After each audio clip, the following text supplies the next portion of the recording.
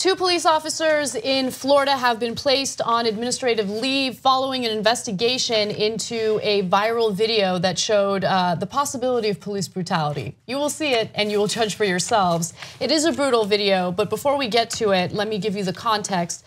The police arrested Daniel James Dunkelberger on Hallandale Beach Boulevard on Wednesday afternoon after he was seen taking a cell phone and a charger cable from a car. So he'd burglarized the car. Two taser shots failed to subdue him, and he braced his body to keep from being shackled. And so the cops responded in the following brutal and graphic way, just giving you that warning. No, bro, where's that? You get on the ground before you get on the ground. Get on the ground. Man, what the f? You're right. Get on the ground. Now you gotta get on the ground. Now you're not hurt. Yo, he didn't do anything. Stop hitting him. Right? Stop hitting him. Turn around. You're on now. Stop hitting him when he's not. Now. He just hit him.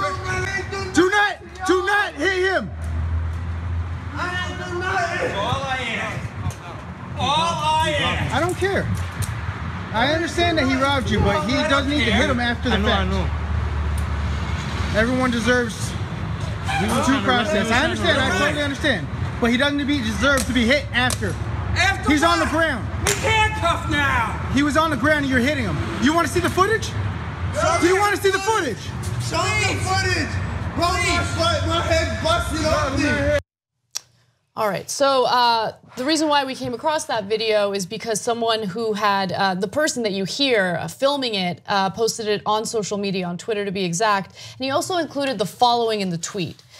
Police brutality in broad daylight on Hallandale Beach Drive. Police heavily beat this man up, busted his head open, led him to bleed heavily. The man is known around the area to be a mentally challenged individual.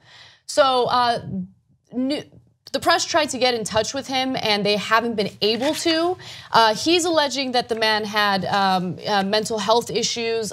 I have not confirmed that. I haven't seen any confirmation of that, but there is concern about excessive force there, especially when he was already on the ground and they were still using batons to hit him. He's been charged with resisting arrest without violence, which makes me wonder why it took all of that. And then they still had to physically grab him to take him down after the beating. And so my thought is just wondering why it didn't start there. Two people, one person, he wasn't even moving when the video started. I just wondered why all the hits. And the officer had time, the officer standing up had time to argue back and forth. This guy, I'm assuming if he needs that much of a beating, is dangerous and violent and scary. How do you have time to argue with someone standing, not even a part of this, if you're focused on, subduing a dangerous criminal? So with these cop stories, we often have to argue with people, even though we just saw the video. You just saw it. And so, but look, maybe it is that there is an honest disagreement about people's perspectives. So if somebody stole my cell phone and my charger from my car, I'd be mad. I'd be really mad, right? And I'd want him arrested, okay? If they said to me, all right, now we're gonna beat him like what you just saw in the video and hit him over the head like that, do you agree? No, I do not agree. You know who else didn't agree? The person who was burglarized. You can also hear him in that video, saying that he didn't want that to happen. So you hear the remorse in that man's voice, and I think most people understand that while it's a crime, and of course he shouldn't have done that, and he should be arrested, there's no reason why cops need to go the extra mile and start using that type of excessive force. Put him in handcuffs, and that's that. Why does it have to get to that point where they tase him and then they take out their batons and they start hitting him with the batons? Yeah, so I get that it was more difficult to arrest them, and a lot of people have mental health issues, and it is difficult to arrest them sometimes. We've got to train our police better, that when you run into someone who doesn't immediately follow your commands, the correct answer is not to beat him over the head until he's bleeding heavily. And that's unfortunately the go-to move. But the reason I brought up honest disagreement is because I think that there are a lot of Americans that look at that and go, yeah, if somebody took my stuff, I'd want the cops to do that. Wow. I guarantee you there's going to be a ton of people who watch this video and go, "Oh, you libs, you know, you don't know anything." And he shouldn't have been stealing. And he should have listened to the cops. Then you don't believe in America. You don't believe in America, at least what America is supposed to be. You believe in living in a police state. You believe that authorities have all the right in the world to beat the hell out of someone by the way, to shoot and kill someone who's unarmed if that person disrespects the officer or poses even a little bit of a challenge in arresting that person. That's, in my opinion, not what we're supposed to support in the United States. That is what you experience in an authoritarian country. And if you want that, then you should go live in an authoritarian country. You shouldn't be in a country like this. Yeah, and the fact that the police don't work for us, to have the accountability, to the fact we elect people within the police department. I mean, we are actively involved in the process, and our tax dollars go to the police. In the city of Los Angeles alone, most of our taxes go to the police department. So we should be heavily involved in how we want. What world we want to live in. I don't want to live in a police state. And I think the other thing too is I'm so boggled over how we treat people with mental health issues. And the city of Los Angeles, again, just because I know about LA County so much, is the houser of the most mentally ill people in the US.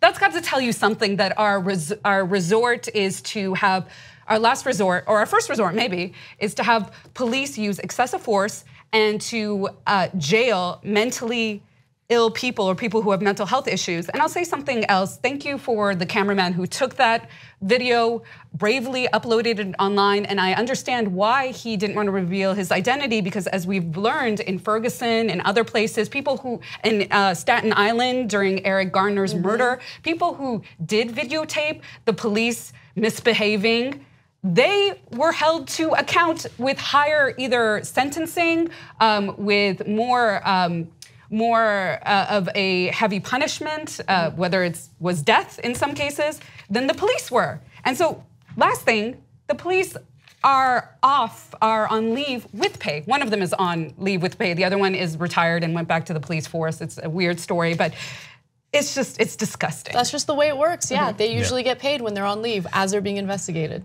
And that's the problem with the whole culture. I mean, look at what happened with Chelsea Manning. Chelsea Manning shows, among the different things that she released was the Apache helicopter video where our soldiers mowed down not only innocent journalists, but then first responders who came to bring them to the hospital. So even if they thought, okay, we're not going to punish them for killing the journalist because they thought the camera was a gun or something, they were careless about it, so no big deal, it's a war. We knew that the people coming to help were bringing them to the hospital, and we killed them anyway. Right. But those people never got punished, but Chelsea Manning got punished for revealing it. And so that's why it's not surprising that a lot of times there are no consequences for the people in power, but if you reveal what they are doing wrong, there will be consequences for you. But I agree with Maytha that there are acts of courage throughout the country now, and now we're finally getting to see what the ugly side of power looks like. 2 easy ways to follow the Young Turks. One is hit the subscribe button down below, then you're a TYT subscriber, and second is ring the bell. And when you do that on YouTube, you're notified of our videos.